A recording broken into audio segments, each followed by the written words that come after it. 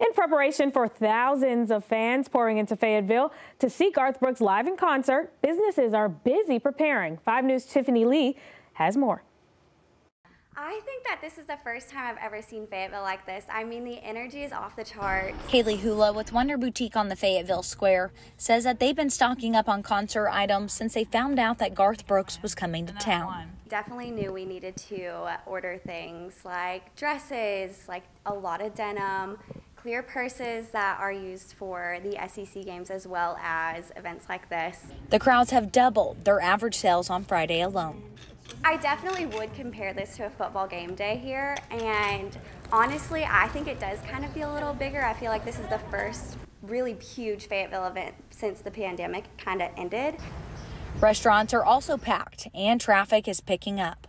Tim Smith made his way from Jonesboro to see Garth for the 4th time.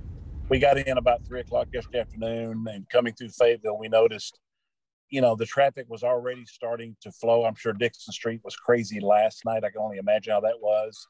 And even staying in Bentonville, they had a 30-minute wait for dinner.